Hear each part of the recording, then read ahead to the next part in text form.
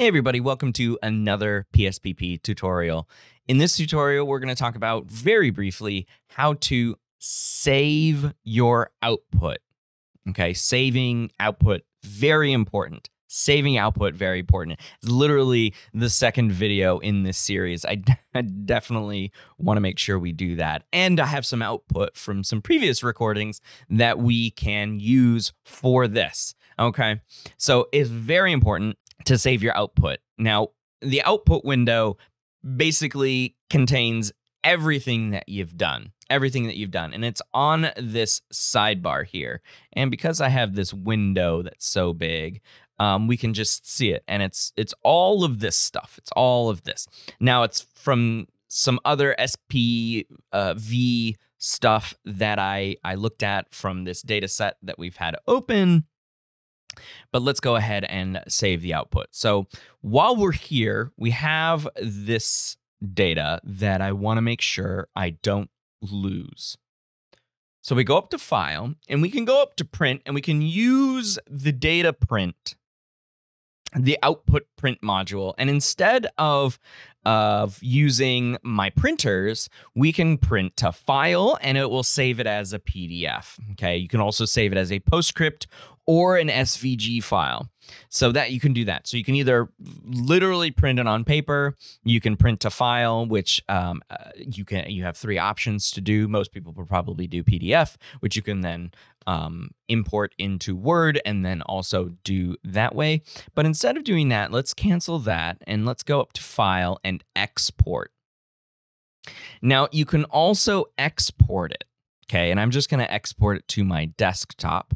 So everyone has the, so we can do this. Yep. I want to be able to give it this volume or access to my computer because Macs these days, everything needs for everything. Okay. And you can save it as one of these. Infer file type from extension. So we're going to make it explicit. So we can save it as the SPSS viewer file, right? Which if we have SPSS and we were just dabbling in some PSPP, maybe on some other person's computer, we could save it as SPV so we can open it on our SPSS later.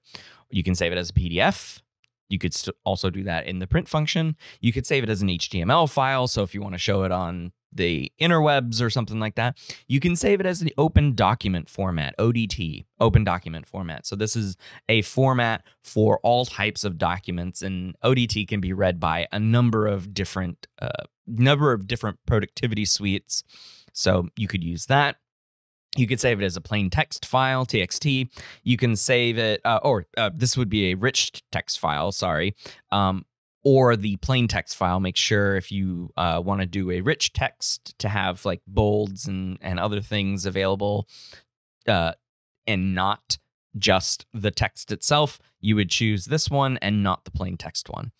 Plain text strips all formatting away. You could save it as a PostScript file. Again, you can print it to a PostScript, or you can save it as a CSV, and these tables will then, so like this table here will then occupy a certain number of cells that you could then open in Excel and put them in cells. It's just separated by commas. So if you opened a CSV file in the plain text editor, it would just have the numbers separated by commas, right? So that's how you would do it. So what I'm going to do is I'm going to save it as a PDF, and we're just going to call it test. And then I'm going to click save, and then I'm going to open the PDF for you all just so you could see it.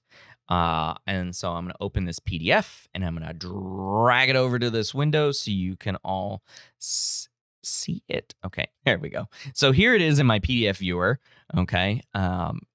Adobe Acrobat Pro DC, and here it is. It has all of the stuff.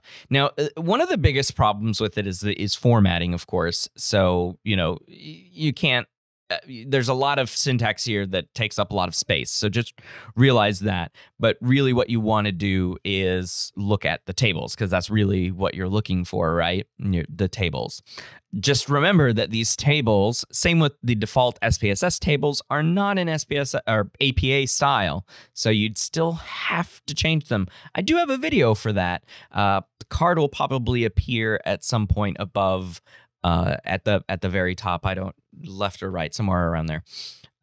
If you want to learn how to change this information to APA style, a lovely APA table. So there you go. That's how you would export your data. Again, if you want to manipulate it in Excel, like if you want to take this table and manipulate it in Excel, save it as a CSV, open up the CSV in Excel. That's going to be it for this tutorial. Please leave a like if you like this content. Please consider subscribing if you're interested in more PSPP tutorials. They're on their way to this channel. Thanks for watching.